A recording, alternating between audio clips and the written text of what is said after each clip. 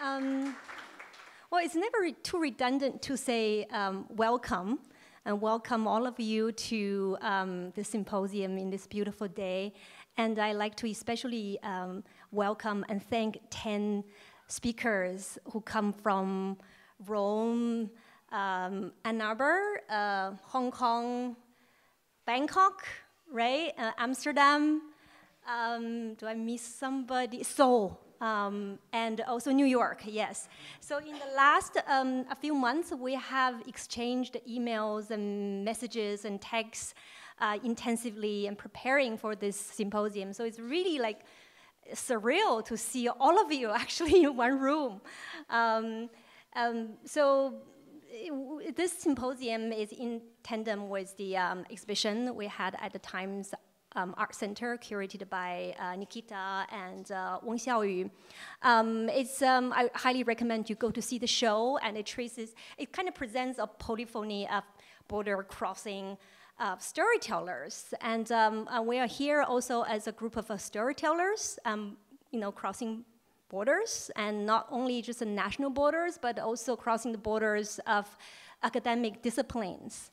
And also the borders of each other's comfort zones. Like we come from a university, we come from curatorial world, and some of us are practicing artists. So it's really meaningful to congregate here to have this conversation. And this conversation sort of started already from the opening last night.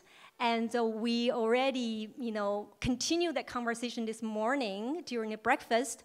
And I'm sure they will carry after this symposium ends. So I would just quickly introduce the panels. So we have two panels this afternoon. The panel one is the Inter-Asian Network, Connectivity and Circulation. So we will have 3 speakers to sort of trace out the contours and complexities of different kinds of inter-Asian networks, and to look at some of the important nodal points in these networks.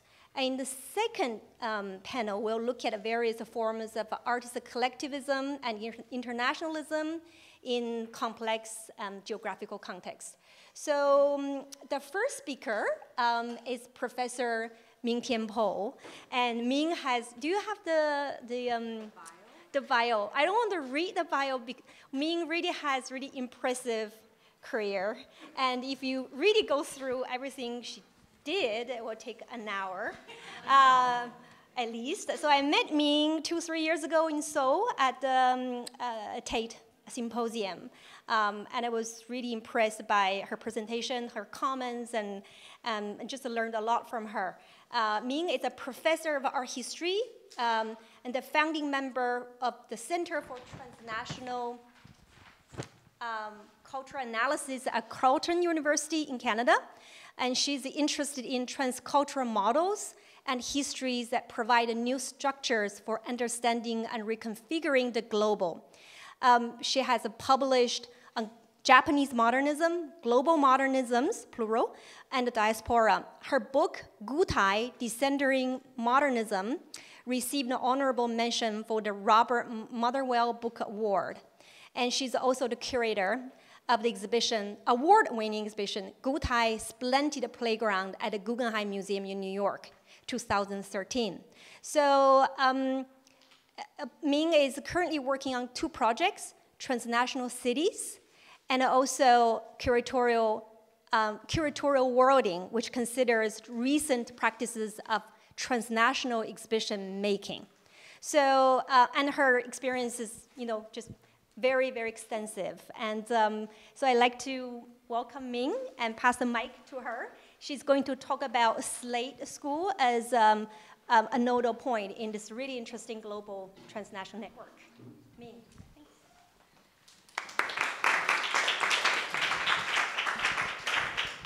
Thank you, Mia. Thank you, Nikita. And thanks to all of you for being here today. It's wonderful to be part of this floating constellation of different networks and friendships that span so many continents. So it's a pleasure and a privilege to be here. Thank you. I just wanted to mention also that I am an associate member of ICI Berlin because my good friend Christoph Holzei, who's the director there, is sitting right here. And, I think it's significant to mention that also as a node of connection for those of us who are in Berlin. So, my paper today is called The Undercommons of Art History, the Slade School of Fine Art and Decolonial Modernism. So it's a subset of what I promised I would do in the abstract, but you know, these things happen.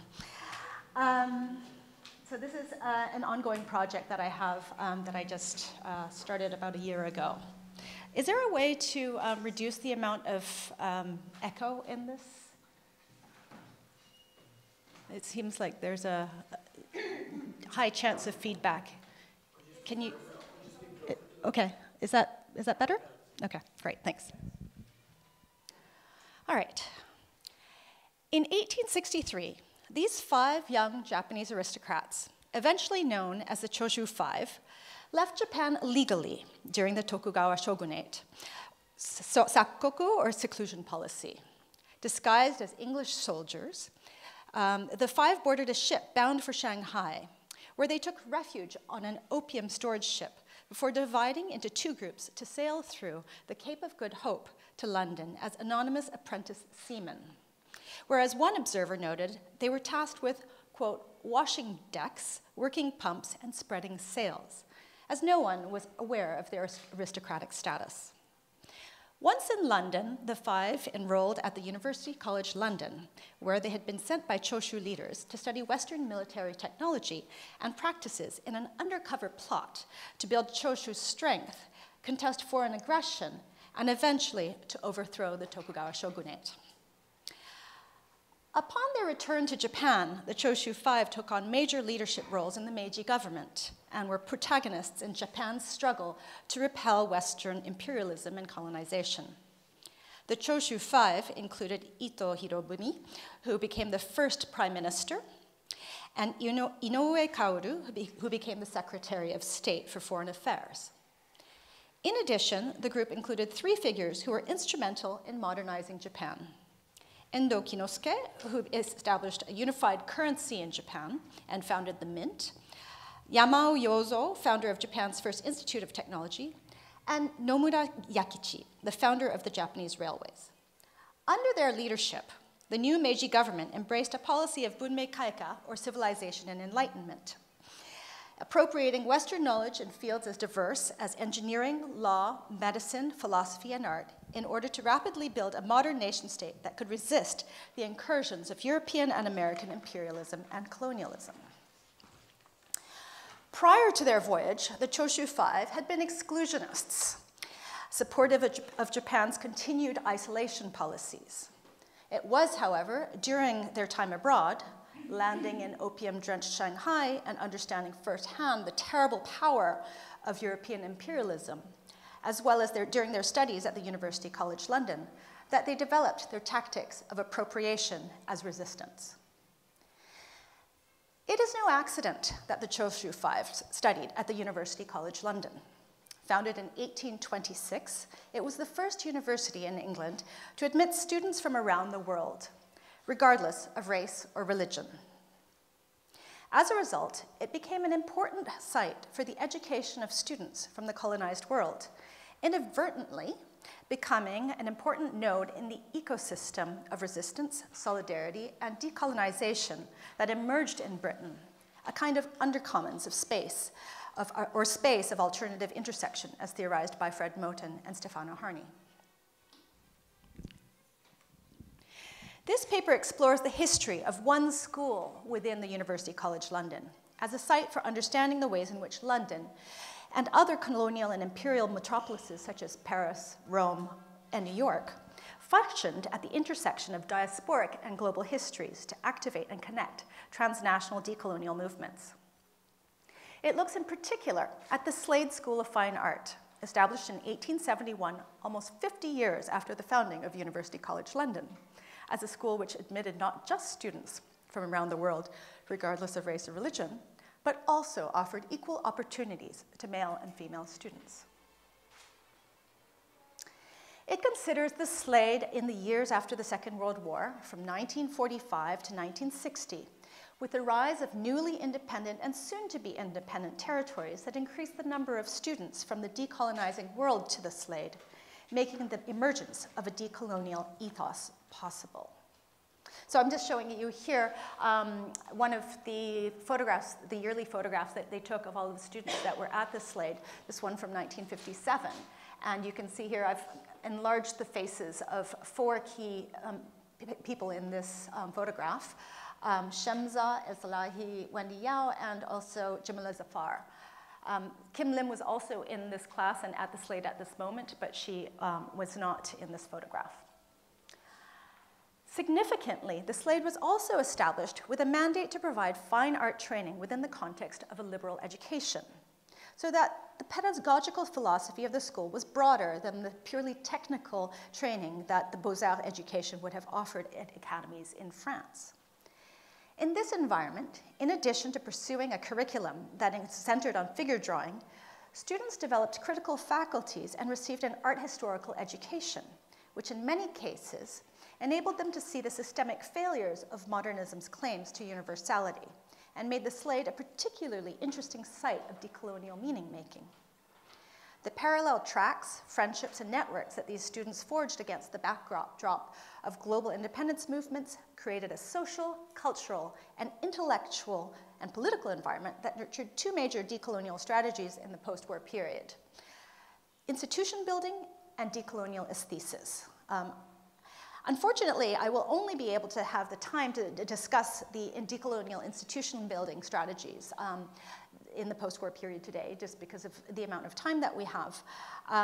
But I'm seeking to cut across national histories by identifying these two strategies, to come to a history of decolonial modernism by comparing them at a site of intersection in order to analyze their structures and their logics, as well as their networks and relationalities. By grounding these comparisons in a global microhistory of the Slade, my analysis engages in what Shumei calls relational comparison that resists the universalizing claims and epistemological Eurocentrism of comparative literature by weaving comparisons out of the threads of historical relationships. Furthermore, by self-consciously resisting center-periphery comparisons, where the grounds of comparison are never equal, this project traces what Shumei and Françoise Lyonnais call minor transnationalisms. Is this better? Okay. Even if the site of encounter is metropolitan.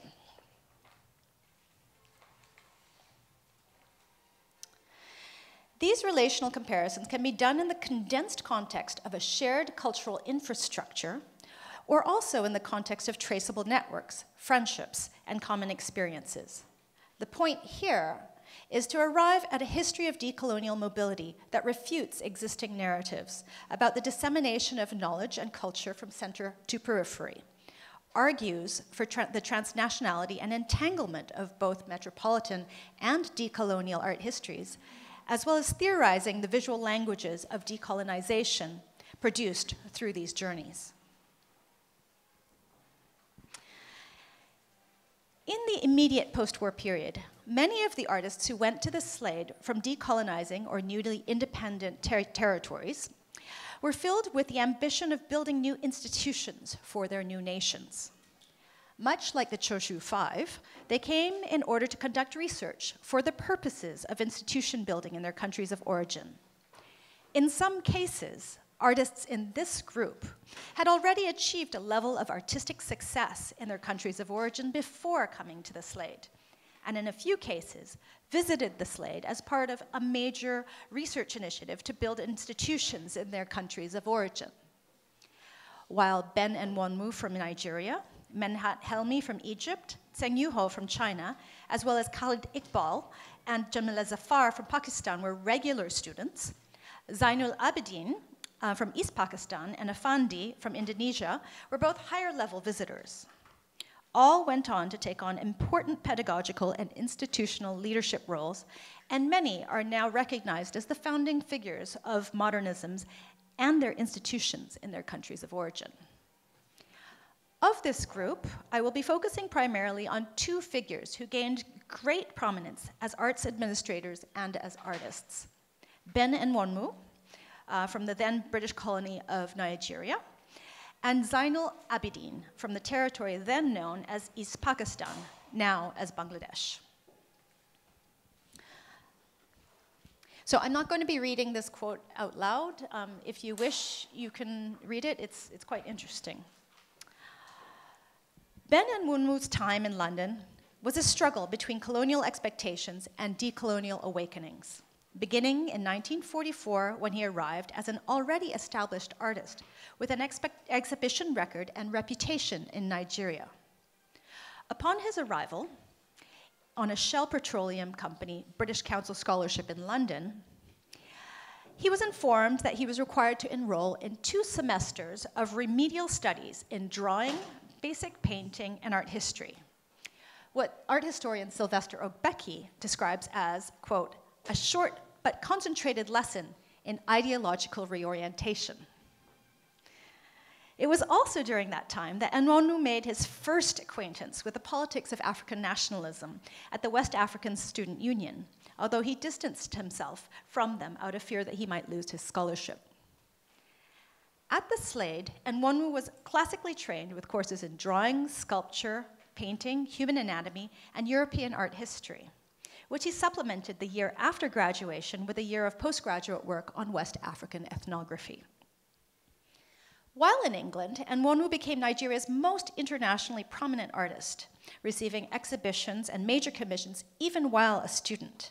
But he battled against the ways in which African art was framed within European discourses, as you can see in this slide. Upon completion of his postgraduate work, Nwanmu was offered an appointment as the art supervisor in the Information Services Department of the Colonial Office in Nigeria. He eagerly returned in 1948 with a vision to devise a national cultural policy for modern Nigerian art and to expand its art education program. Unfortunately for Nwanmu, however, his powers in the Nigerian civil service were severely curtailed by the colonial government, which used him as a figurehead and symbol of benevolent colonial rule without granting him any resources or even an office from which he would have been able to engage in any projects to construct a national culture beyond his own artistic practice. It was in this capacity that in 1958, 2 years after Nigeria gained provisional independence from Britain, that Nwanmu wrote to Slade principal Sir William Coldstream regarding the Slade's planned role in developing art institutions in Nigeria, inquiring in particular about its partnership with the Nigerian College of Zaria. Imagining that Nwanmu was seeking his advice, Coldstream responded that, if there is anything you would like to discuss concerning arts education, I would be very pleased to have a talk. By this point, however, Nwanmu had become involved in the Pan-African Négritude movement around the Présence Africaine group in Paris, even delivering a speech at the 1956 Congress of Black Artists and Writers, in which he stated that, quote, I know that when a country is suppressed by another politically, the native traditions of the art of the suppressed begin to die out. Then the artists also begin to lose their individuality and the values of their own artistic freedom. Art under this situation is doomed. What follows is an artistic vacuum that may be prolonged for even a century. By this, of course, I do not mean that no more art can be created by the artists, but much of what they could and did do in the past can be denied them and those who follow them. So basically, it's about a kind of colonization of tradition. No longer having to wear the mask of the colonial subject in 1958, Nwanmu expressed views that had taken seed during his student days in London, where he sought to counter the Slade's Eurocentrism with his study of West African ethnography, only to discover the colonial epistemologies of the discipline. In the intervening years, Nwanmu developed a more sophisticated decolonial language through his studio practice in works such as Anyanwu, which I'm showing you here on the right, but also through his alliances with Pan-Africanists in Paris and the optimism of early decolonization in Nigeria. 4 days after Coldstream wrote on September 20th, 1958, with his offer to discuss art education, and Nwonwu responded. He wrote, "There seems to be no particular need for a discussion on this subject." He continued, "I am to make recommendations to my government on Nigerian art and culture generally, and want to explore, in accordance with your own scheme, how much the Western system of art education may be helpful in achieving the cultural and artistic rebirth that we are working for. If our art does not express African characteristics, then it can play no significant role in in our development as a nation. I am not sure that the entire influence of the Slade School would be a good thing." And Nwonwu's acerbic response was pointed, and a comment on what he saw as far too much British interference into the development of national culture in Nigeria, in particular at the Nigerian college Zaria. It was there that the Zaria Society was formed in 1958, a group that under Uche Okeke advocated for a natural synthesis of European modernist and African visual vocabularies, seeing Nwonwu's embrace of negritude as a colonial hangover. And Nwonwu, on the other hand, saw the Zarianists as overly influenced by expatriate European art critics such as the German Jewish Uli Bayer, and sought to build decolonial art institutions with Pan-African rather than European ties. In 1966, Nwonwu led the official Nigerian delegation of the 1966 First World Festival of Negro Arts in Dakar, Senegal. And although he left Nigeria during the Nigerian Biafran Civil War, he returned to his government post at the end of it in 1970. In 1971, he was appointed professor of the fine arts at the University of Ife, the first Nigerian to hold the post, and in 1975 left that job to serve as director and special consultant to the International Secretariat of FESTAC, the Second World Festival of Black Arts and Culture, which took place in Lagos in 1977.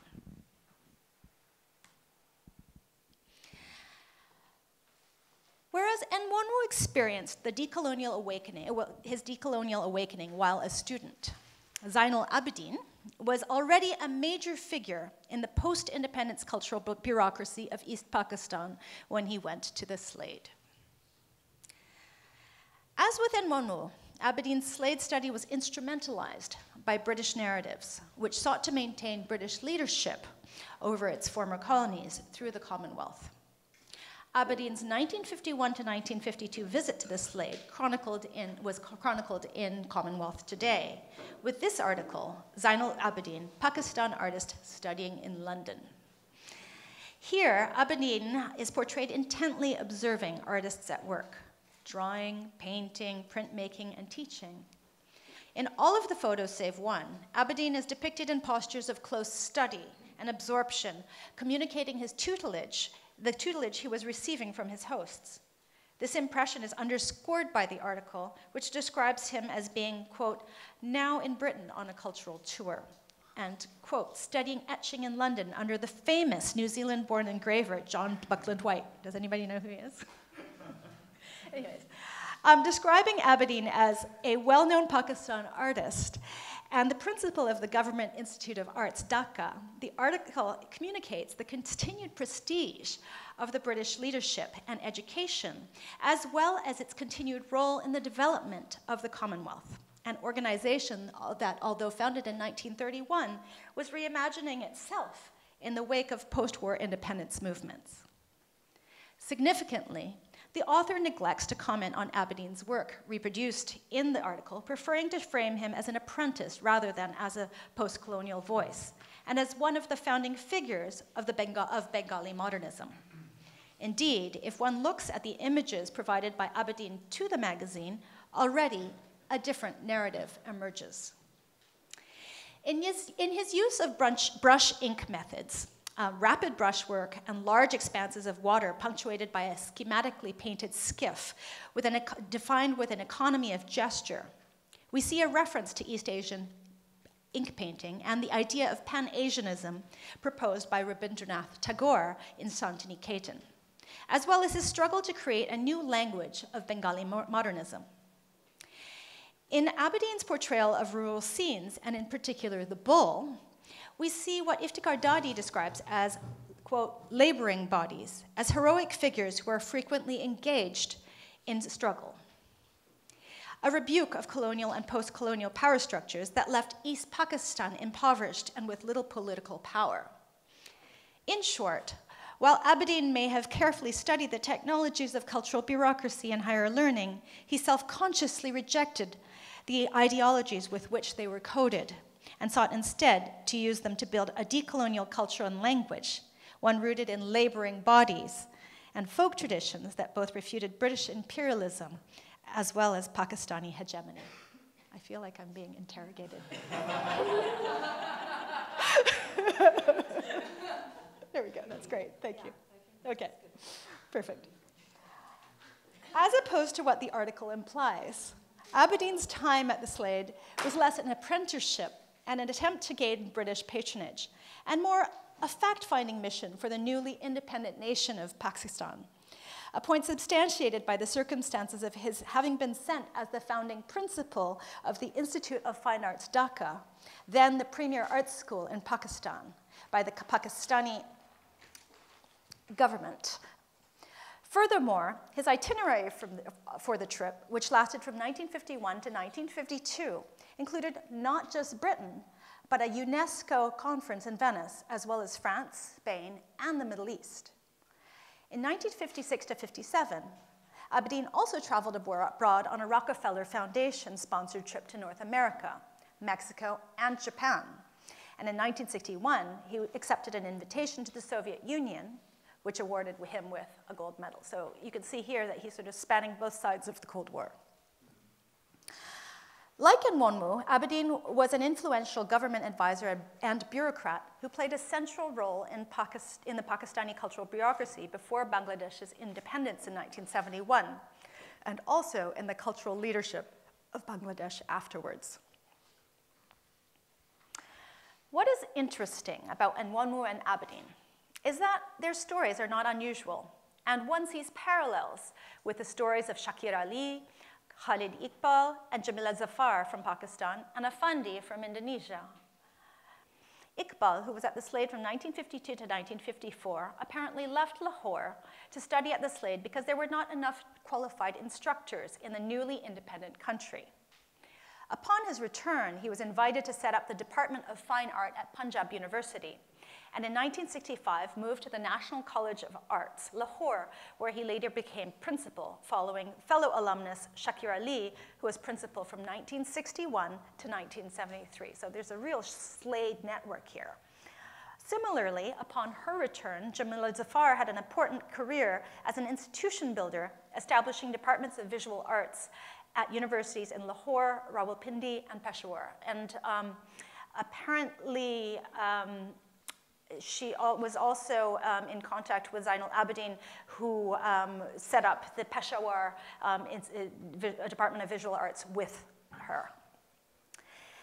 Indeed, this pattern that combined metropolitan training and research with decolonial institution building was so common that when Indonesian artist Afandi visited the Slade in 1952, Slade professor William Townsend made the following remarks in his diary.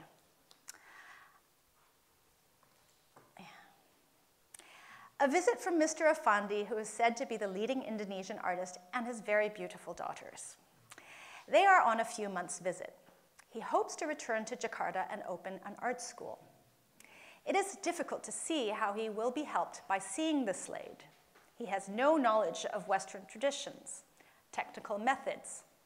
He has never even been trained as an artist, though he has been for a couple of years in India at various schools. Of course, one of which was Shantiniketan for 2 years. In Indonesia, there appear to be no teachers, but he believes it is possible now to have an art school. I suppose this is a mystical need that goes with national independence. With its establishment, he imagines funds, students, and staff will appear, but he thinks of a center, physically modest, with students working most of the time in the native. What Townsend's remarks capture is the decolonial zeitgeist that was growing at the Slade among students from colonized and formerly colonized nations. this mystical need that goes with national independence. Although they may have come for British training, what they developed once they were at the Slade was something entirely different, in conflict with the official curriculum, in the native, and in concert, sometimes in dialogue with other students from other colonized territories. In this way, the Slade functioned as a site for the development of a decolonial modernism that I argue was transnational, even if, when examined from within their own national histories, these modernisms appear nationalist. Although the argument has been made by art historians such as Elizabeth Harney, Iftikhar Dadi, and Salah Hassan that these non-Western modernisms are in fact constituted transnationally and in negotiation with metropolitan modernisms, my study actually pushes these arguments farther, theorizing the minor transnationalisms and undercommons that were made possible by the cosmopolitan ecology of the Slade. Thank you.